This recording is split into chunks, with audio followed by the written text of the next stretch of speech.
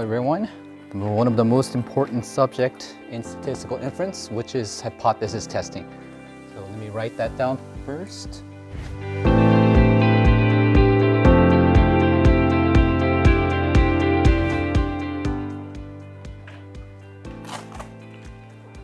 You know, when a person is convicted, not convicted, but arrested for something and goes to the court, this person doesn't immediately go to jail, right? We get a verdict, and what happens there at the court is there's a lawyer, there's a prosecutor, and while things are going, what's being assumed that is this person is innocent. That is our assumption, and the prosecutor stacks up the evidence to say the otherwise, right? That is basically the same process in statistical inference and hypothesis testing. So you're going to see what I mean by that later, but let me write down the key terms first. P-value. Let me stop here. Now, we've seen some examples for the statistical inference. I think one of them was like the president's approval rate. I guess we can use that example again, right? But before getting there, let's also talk about the uncertainty of the estimate. To recall, like,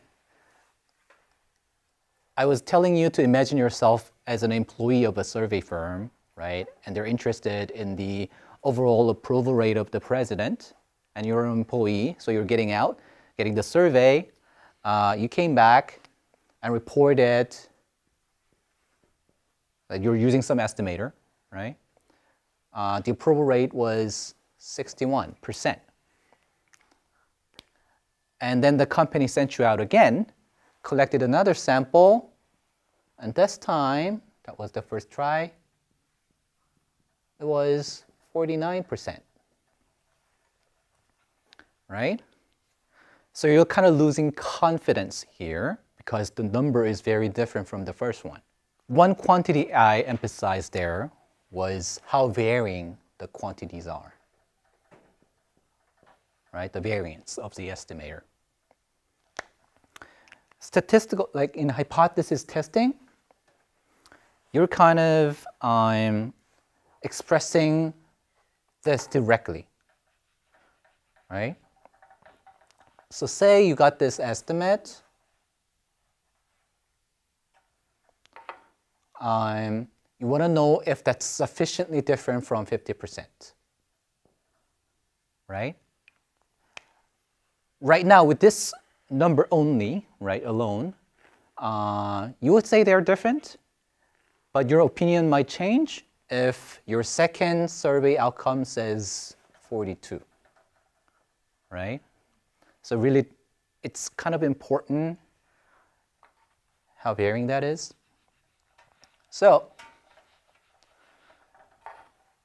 here are some of the things. Null hypothesis is something that you want to reject. Okay? So in the previous example, say,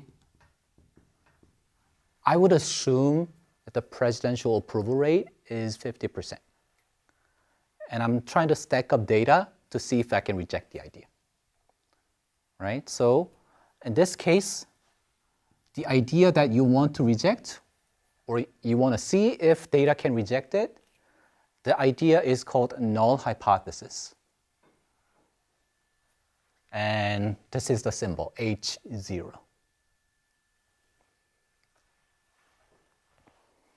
Okay? That is called null hypothesis. And there is alternative hypothesis.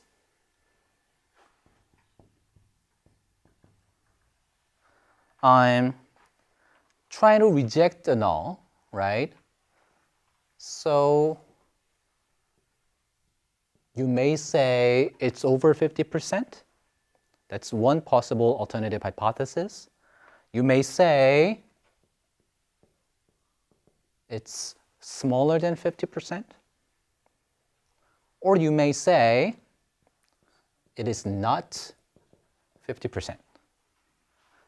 It's, I don't know the exact number, but it's not 50%. So that's one of the alternative hypotheses. These two are kind of different, but I'll get there later. What's important in here is that your null hypothesis and your alternative hypothesis have to span the entire sample space, which means, except for this one, like for this one, if you reject the null, the alternative is automatically true. That is what spanning means. That's because, recall that court example or analogy, you're assuming that this person is innocent. That is your null hypothesis, right? Something that you want to reject with evidence. And if you stack up enough evidence, right, prosecutor usually have some evidence, but sometimes it's not enough to convict this person, right? Judge might say, oh, it's only circumstantial, it's not enough, it doesn't really place this person there. So you will actually have to accumulate sufficient amount of evidence to have the power to reject the innocence, right, hypothesis. And rejecting that null hypothesis in the court automatically means that this person is guilty, right? That is exactly the framework here in the statistical analysis, right? So when I see the content of this course, I found it really interesting and appealing to me. So I enrolled to the class as it is provide the foundations to the data science as like to pursue or to better understand the courses of data sciences. For about the course, like for some extent, I found it really difficult. As I mentioned the course content earlier, the statistical inference, it's always like a study area which is very like tough for me. We may have like some concepts or some things we know already from our previous studies, like the quantitative methods. There is also a core course for us.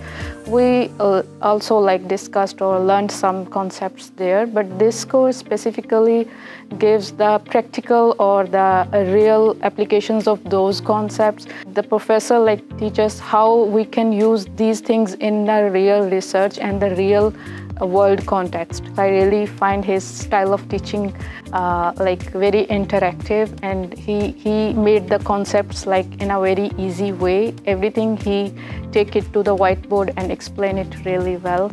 I've structured and gained a deep understanding of key statistical concepts fundamental for data scientists, such as probability theory, behavioral estimators, and so on.